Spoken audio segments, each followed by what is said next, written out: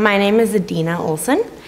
I play Nat, and she is sort of the meddling mother type. She really cares about her kids, though, and she's been through a lot, so she just tries to help them out any way that she can, even though they don't really appreciate it most of the time. And she's pretty funny. She likes to drink a lot and have a good time. My approach to the role, I just have fun with it. Trying to get my funny side out, I suppose. You have to dedicate a lot of time, but it's worth it. It's fun. I like the director and I love my cast members, so it's a really good time. And my stage manager, she's great.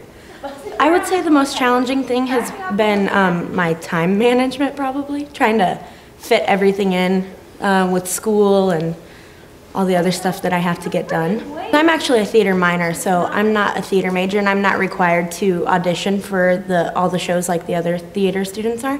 And so I think I would tell anyone who's thinking about theater just to not be afraid, kind of, to go for it. Don't be afraid to audition, because I was always too chicken and I didn't think I would ever make it. And then I finally auditioned and now I'm in a show and it's been really fun and a really good experience. So I would just tell them not to be afraid. Just go with it. I'm Travis Beguin and I play Jason. He's a 17-year-old boy that hit the kid in the play. And I'm not too sure how I do it. Every time I've ever done a part, I just throw myself out there, think of what he would feel and exactly what happened, and try to get myself to feel the way that I think character would feel. I have been acting since I was 5 at the Plains Theater in Rushville. My aunt is the director there. She's also the one-acts teacher, so and my dad does a lot of acting, so does my older sister, so I've been doing acting for a long time and I've lived with it. The last time it was a serious one was A Piece of My Heart at the Plains Theater in Rushville, and I didn't have a lead role. I died about 4 times in it playing soldiers because it's about Vietnam War, and I made a few my relatives and friends cry in it, and I've just always enjoyed serious ones. The funny ones are fun to do, but the serious ones give you more of a challenge, more to work for, and this is the one I like to do. It deals with a lot of issues that not a lot of families would go through, but there are some out there, and it would give you an idea of exactly how they would feel, how some families would deal with it. Everybody's going to deal with it differently, but it'll give you an idea of exactly what they go through and what it'd be like to meet the person that accidentally killed your son. Like any great play, Rabbit Hole is very unique. And any great play is going to have that unique quality to it. Yet, on the other hand, it is, in an overly general way, a domestic drama. It's about a family who is struggling to deal with the loss that they've encountered. It's about love, it's about hope, it's about loss, it's about promise for the future. It's hilarious, it's a tear-jerker. And I think that's what makes it such a rich and wonderful play, and what has been so much fun to direct and so much fun working with our students on telling this story that is, on the one hand, heartbreaking, and on the other hand, full of hope and promise. And yet, like any play that is really trying to look at life as it really might be, or as Shakespeare says, to hold that mirror up to nature, really doesn't give us any easy answers, doesn't give us any easy way outs to say, hey, it isn't that simple, it isn't a Hollywood end. Life is more complicated than that, and relationships are more subtle and difficult than that.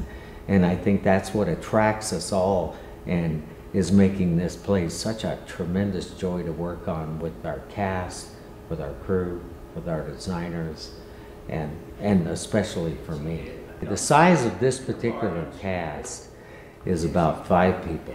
In fact, it's not about 5 people, it is exactly 5 people.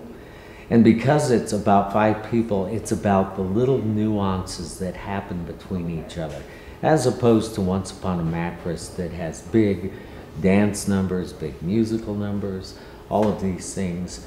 What's especially important about this play, and because it's so beautifully written, is that it's the little nuances, the little moments, the little things that happen between 2 people between three people that happen within a family, the things that grate on each other's nerves, the things that go unsaid. It's such a wonderful little bit of embroidery in that regard, as opposed to broad swashes of color that would be common in the musical as we did in Once Upon a Mattress. It's a whole different play with a whole different story to tell. What stands out as being challenging, and yet on the other hand it has become really for me a labor of love, is we have a lot of new faces in our production.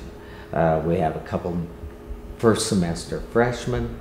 We have a minor who has yet to fulfill her first major role, and yet she's doing a fabulous job.